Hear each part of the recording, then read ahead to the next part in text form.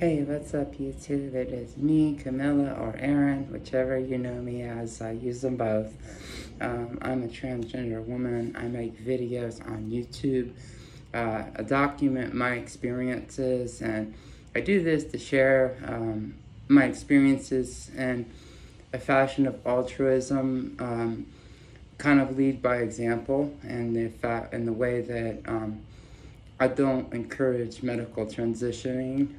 Not that I have very much cognitive dissonance with my own, but just the warnings and my true beliefs on it. I have a very moderate to conservative approach on transgender topics, and I don't believe that the body is biologically designed to change your sex. It's not what the body is designed to do. It's not what, if you believe in God, it's not what God intended for your body, or if you believe in evolution, it's not what science biologically intends for your body to do.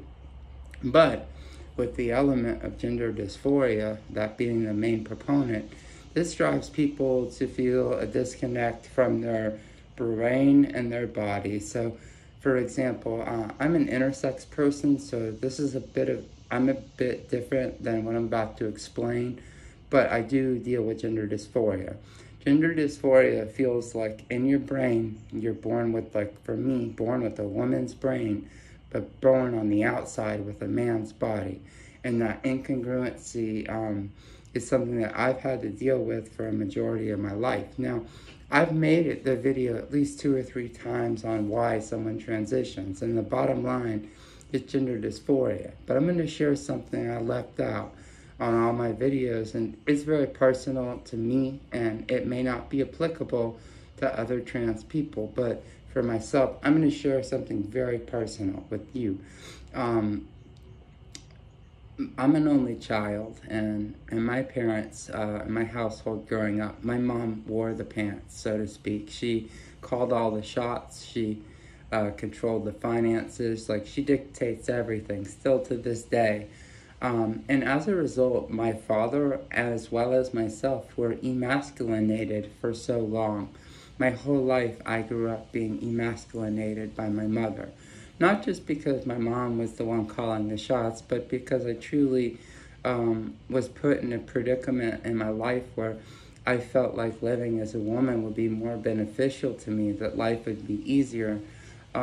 Looking back at it, I do have some cognitive dissonance towards my transition, but that's not what was the main proponent and what encouraged me.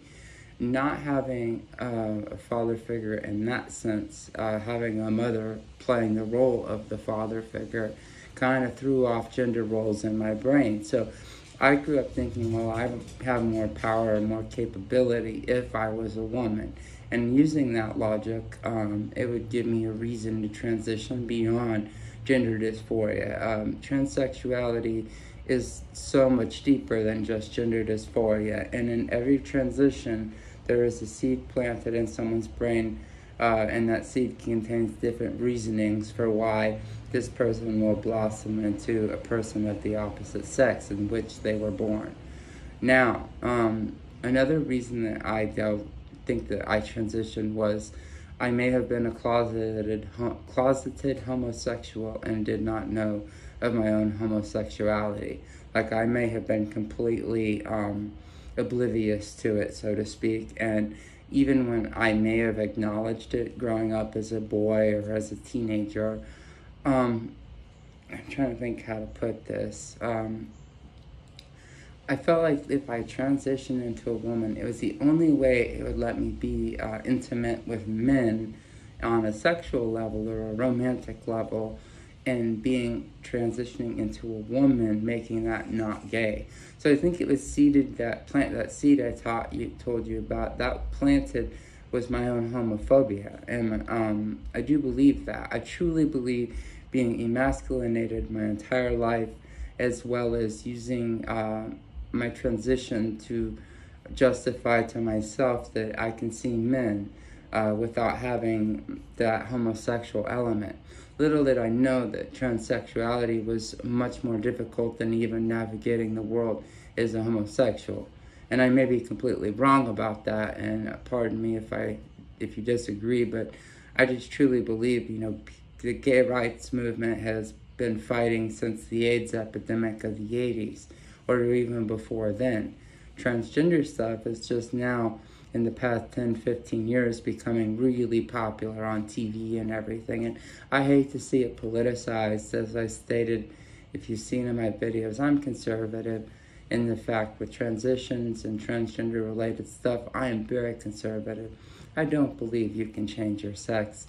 You can just alter your hormones and your body surgically to resemble the opposite sex.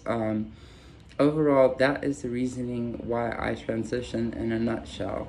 Growing up being emasculinated, feeling like being a man, it would be harder for me to live life if I was a man, and that living as a woman and presenting as a female would be easier on me.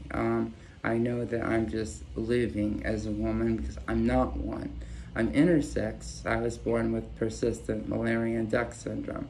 Now, I do believe that has a lot of weight on why I am living the way that I live, but I do believe that not just because I'm a hermaphrodite, but also just because of the things that I've talked about. And those are just a few things that are on the top of my head. I'll make a part 2 to this video. If you've learned anything from it, if you relate with it, if you have any questions, please go ahead and comment down below, and I will respond to your comments. I promise. Comments help my algorithm and help spread these videos to spread awareness and try to stop people from transitioning if they don't absolutely have to.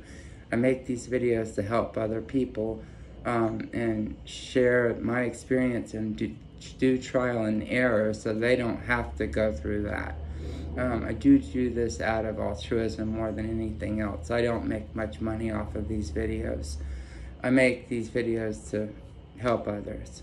But anyway, if you like it, give me a thumbs up, and if you're not already subscribed, hit that subscribe button and ring the bell if you want to be notified every time I upload a video. Thank you so much for watching, and next time I'll see you. Bye-bye.